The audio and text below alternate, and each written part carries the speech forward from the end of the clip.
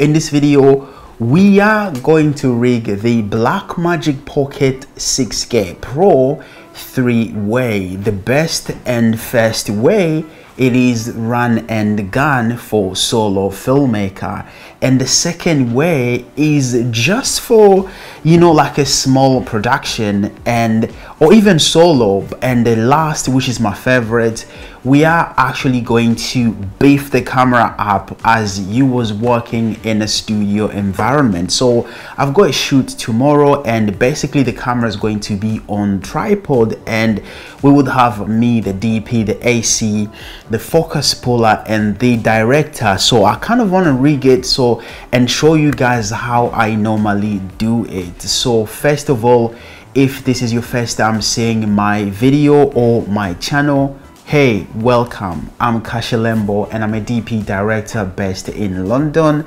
and this channel is all about filmmaking and helping you to improve your visual storytelling. So listen, if that's something that you're into, make sure you give this video a like. But I don't want to delay you, and I know time is money, but let's talk about things that are on our table before we start rigging. So let's start with the cage.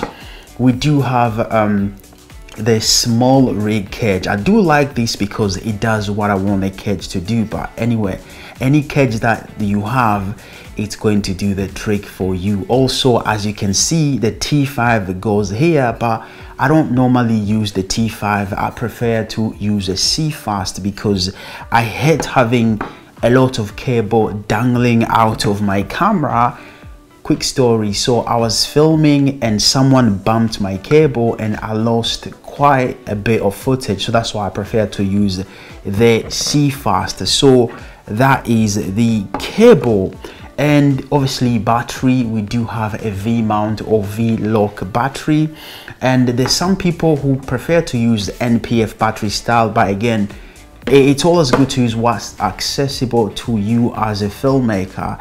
In terms of lens, we do have the Sigma 18-35, but if you're using a small rig matte box, you would need a step-up ring, because the matte box is actually a 95mm. Obviously, I also have to mention we do have the small rig mini matte box. And another option when it comes to lenses, we do have the Tokina 50-135. By the way, if you want to get this lens, check for the review coming up soon, because I'm going to be releasing that. So make sure you subscribe for that. Again, the Sigma 18-35, I have done a review of this lens also with the matte box. So you're going to see a small pop-up with the Sigma 18-35 review, also for the small rig mini matte box. For monitoring, we do have the Ninja V from Atomos, because listen, this is actually very small and high quality monitor. You can't go wrong with that, and everything is going to be in the video description. So here is the best plate from small rig, and so many other accessories. In terms of the follow focus, I'm using a DJI wireless follow focus because this one works very good for me, and I do have a few different handle, and with the wireless I'm using a Teradek Bolt. And another thing that we have to talk about, obviously we do have the cables. I'm also going to show you a quick tips on how to actually minimize your cable on your camera. And with the battery plate, we have this here. It's from LAN Party. The reason why I do love this is because you've got so many power input and output. Also, as I've mentioned, I'm going to be filming, and the thing that I like to do is basically I give the focus puller his own monitor feed, so he can literally focus on pulling he can focus on pulling focus. Right, that's a good one. And here, as you can see, it has a 2 inputs and outputs. So when you want to maximize your HDMI usage on your camera, this is actually a very good option for you, and that's why I picked it. You also have a D tap here. Again, great option. So that is it for the accessories, and now we have to start rigging our camera. So let's go. The first thing is to put our camera inside this small rig cage, and we're just going to do that very quick. Like I said, you can literally rig this with any cage that you feel like is worth it for you. Now that we do have our cage on the camera, so one thing that I've seen people doing is they basically use the camera like this. So check this out. All they do is they put on the lens of their choice, and so let's put the Sigma 18-35.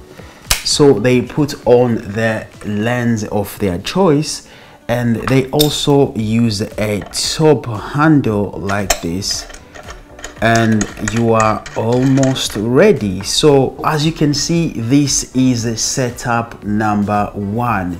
It's very light and very easy to carry. You do have your body, the cage, the top handle, you have the lens, and your mini matte box. And I've seen so many people rigging their cameras like this, because let's say you're shooting wedding or any event, and this actually tend to be the best solution. So for me, I would be happy with this if I was actually shooting a solo project. Again, like I said, listen, we have to beef this thing up for my production that I have tomorrow inside the studio. So I'm actually going to take off the matte box and put the lens that I'm going to be using tomorrow, and then put on a base plate, and then let's see how that look.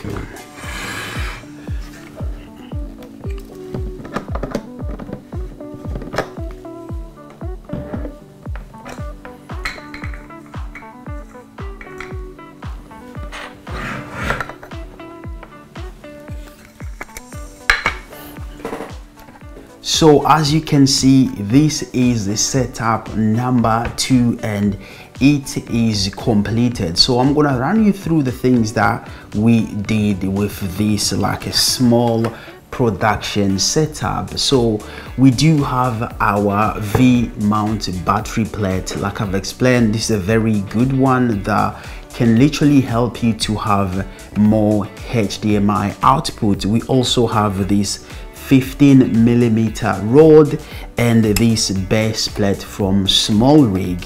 We also have our matte box and the top handle. Again, this is quick and easy. You can literally add your microphone here, or your wireless microphone, or anything that you really want to add on top of your top handle, and of course your monitor. So this will do well for like a small production. Again, you can also put like your wireless follow focus on the rod and literally run it onto your camera. So this again would work perfectly fine with a small production. And now we're literally gonna take some of these accessories off and then beef it up to how I'm going to be using it tomorrow, and then I'm going to explain you what is on top of our camera. So let's do that right now. From here, what I had to do, I had to take off the monitor. I also had to take off the articulated arm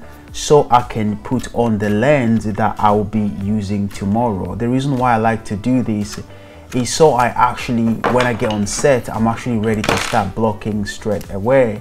As you can see here, I'm putting on a magic arm which is quite strong, and this is where later on I had to put the wireless video transmitter. Obviously we're putting on the matte box, and here I was just trying to stabilize the camera. I kind of like to see it back heavy rather than being front heavy. Again, just putting on the wireless video transmitter. But quickly, I want to give a shout to two of my subscribers, that is Russell and Sigma, for actually suggesting for me to make the video where I'm rigging this camera. So back into the video, the top handle that I'm actually putting on now, this is a good top handle that I like to use when I'm adding more stuff on top of my camera. So again guys, this is quite everything I would say that we had to put on. Obviously there's all the cables and stuff, and if you actually want to see a video of me explaining everything that is on this rig, please click the video that's just here on the card. And thank you again for subscribing.